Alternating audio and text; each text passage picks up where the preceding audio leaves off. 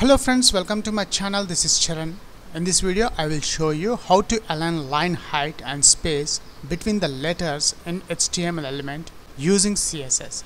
I'm using Notepad++ for this example, and this Notepad++ contains a simple HTML5 code which contains a header tag h1, horizontal line and 1p element.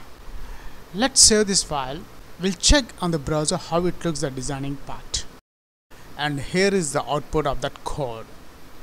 Now my aim is I want to make a little gaps between the letters and as well as the line height also.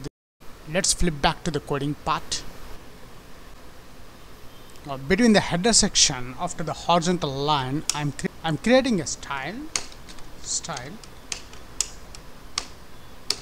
I'm closing the style. I want to add style to the P element. So P between the curly braces. I want to make a little space between the letters. So letter spacing, I'm adding 2 pixels and as well as a line height. I'm giving 50 pixels. Let's save this file. We'll check the final output on the browser. Now after adding the styles to this P element, I'm reloading the page. See here? Now we got the final output. Got a gaps between the letter and as well as the space between the lines.